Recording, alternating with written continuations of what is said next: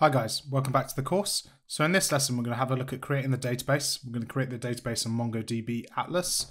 We're going to connect to the database in our application, and then we'll probably end it there and move on to another lesson. So if I switch over to my project again. So this is where we ended up last time.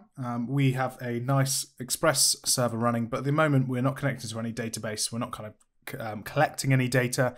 We can't read or write any data until we set up our database. So if I open up the browser again, what I've done is I've logged into MongoDB Atlas. I'll let you guys set up your MongoDB accounts. If you go to mongodb.com, if you type in MongoDB Atlas, Google it, whatever, you'll find out how to create an account. Once you've created your account and you've logged in, we're going to create a free database. We're going to use the free tier, and we're going to get started with that now. So this is my dashboard at the moment. We're going to go to this drop down on the left-hand side. I'm going to create a new project. I'm going to call that project Fullstack React Recording. I've got another database for when I was building the project. For this one, I'm going to call it recording. You can call your project whatever you like. This is what I'm going to go for now. Add members and set permissions. I'm just going to skip this for now. I'm just going to create the project. So once we've created the project, it will take us into our project on the Atlas dashboard. I'm going to click Build a Database. And inside these choices here, let's get rid of this pop-up here. See if that disappears. Yeah. So inside of this, inside of our MongoDB Atlas dashboard, you can see there is a free tier here, a shared tier. So I'm going to click Create. And then it will ask us what provider we want to use. I always use AWS. You could use Google Cloud or Azure. It's entirely up to you. The region I've got selected is Ireland, seeing as I'm based in the UK. But you can see that there's free tiers elsewhere. If you're based in the States or anything like that, or anywhere else in the world, I'd recommend selecting a database that's closest to you. So I'm going to choose Ireland. I'm going to leave all these other cluster options as they are. We're on an Emmet M0 sandbox, which is a free shared database. Additional settings, well, it's not a shared database, it's on a shared server. The cluster name, I'm just going to leave as cluster 0 as it is and click create cluster. The cluster takes a few minutes to build. You can see that here in the pop-up. The process takes about 3 to 5 minutes. In the meantime, we'll be prompted to create a username and password.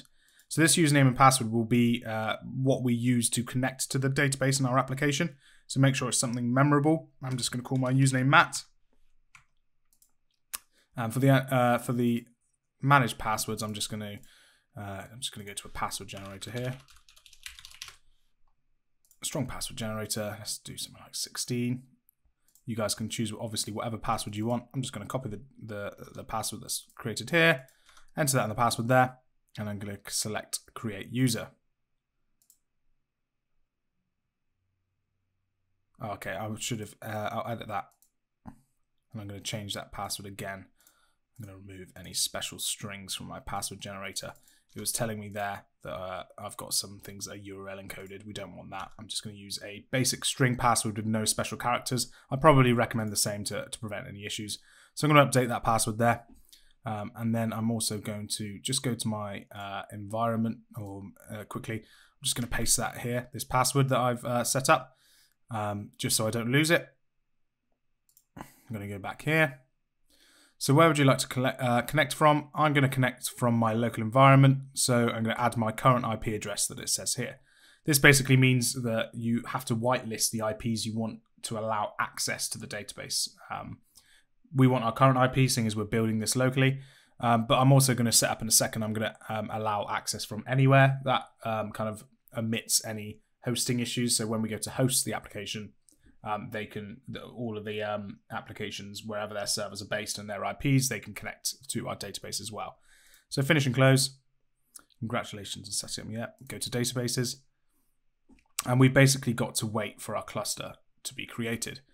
So I'll pause there and I'll come back once the cluster has been created. Okay, so my cluster is now finished building. It's all ready to go. Before I go to the connect button here, I'm going to go to network access on the left-hand side. You see the IP addresses here. I'm going to add an IP address and I'm just going to click allow access from anywhere. that makes it easier for us, as I said, to connect to different hosting platforms and whatnot. So I'm going to go back to databases on the left-hand side whilst that's pending. And then I'm going to click the connect button here.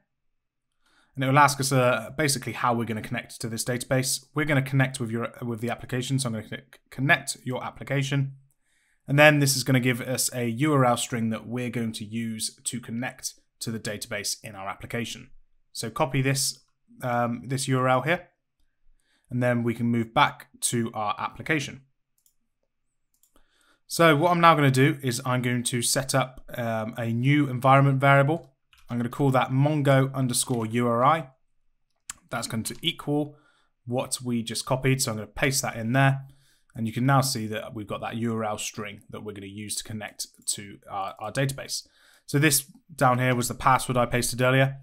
Where it says where it's got the arrows password, you need to replace that with your password. If you don't, you won't be able to connect. So I'm going to paste that in there. Remove that extra space there. And you can see at the end, if I scroll along, it says my first database here. That's going to be the database name. We don't really want that as our first database name. It's just kind of a placeholder that that Mongo give to us.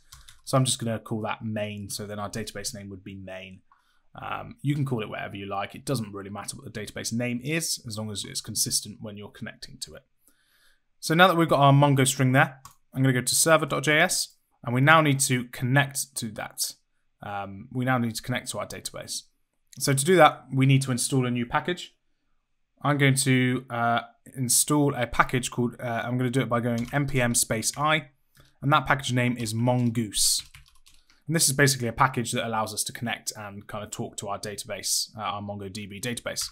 So npm I mongoose, that's going to install. I'm then going to boot up the server again. So I'm going to do npm run server. So our server's now running again on port 5000. The one thing to note is that when you change your .env file, for your environment variable to be ready and usable, you need to first restart your server. So in this case, I mean, we didn't need to restart the server because it wasn't running. But if your server is running, it needs to be restarted before that new variable can be used. But we've already done that, so we don't have to worry about that. So what we're going to do is inside our server.js, we need to import Mongoose. So const mongoose equals require, and then in quotes, mongoose. And then down here above app.listen, we're going to connect to our database. So we're going to type in mongoose.connect, rounded brackets. We're then going to paste in we're then going to give it our Mongo URI that we just set in our environment variables. So that'll be process.env.mongo_URI. And then we're going to wait for that to connect, and then we're going to make use of .then. And we're going to open up a arrow function, just an empty arrow function with no parameters. And we're going to console log inside of there, connected to database. So that'll then tell us that we're connected to the database. I'm then going to copy and paste this app.listen stuff. I'm going to put that inside of this in app.listen, inside of this mongoose.connect. So basically what it will do is it will connect to our database first, and then it will listen and start the Express server. So you can see that here. First console logs connected to database. Then it also logs server running on port 5000. So it's waited to connect. Then it's started listening to port 5000. Before this closing bracket here, I'm going to add a .then. I'm going to do curly brackets, and then we're going to make not a .then. We're going to do a .catch. So .catch, we're going to do a parameter called error. I'm going to open up our function, our arrow function, and we're just going to console log the error. So basically, if there was ever an issue connecting to the database, this catch block here. So when I saved there, I'm using something called Prettier, an extension called Prettier. So you'll see that it formatted my code. You can install Prettier. It's a very handy. Package. You can go into your settings and you can allow it to format on save. So that's an extension on VS Code that did that nice formatting for me. So if you ever see my code jumping around in the course, that's because of Prettier. And it does allow you to create clean code every single time. Reformats your code for you. There's lots of tutorials online to show you how to set up Prettier and get it to format on save so I won't do that in this tutorial. But yes, so this catch block, if there's ever an issue connecting to Mongoose, it'll console log the error for us so we can try and work out what's going on. We haven't had any issues, so it hasn't hit that catch block, and everything seems to be all right. So the fact that we've connected to our database and we've created our database, that's quite a good step in our tutorial. The next stages of our tutorial, I think we need to look at writing our first kind of bit of data to the database.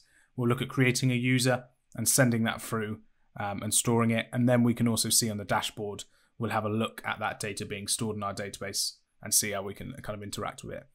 So I'll end this lesson here and I'll catch you in the next lesson. Cheers.